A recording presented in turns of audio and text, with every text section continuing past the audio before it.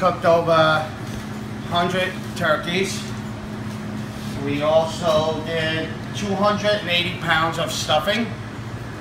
We also made 200 pounds of green beans. We also made 250 pounds of mashed potatoes, 38 pounds of cranberry sauce, I'm sorry. And we also have 150 pies. Well, this is my 10th Thanksgiving. What's your best memories?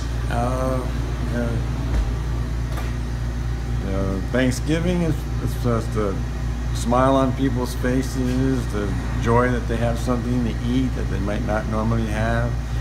And then I'm usually in the background, so I get to see the enjoyment from the staff and also the volunteers.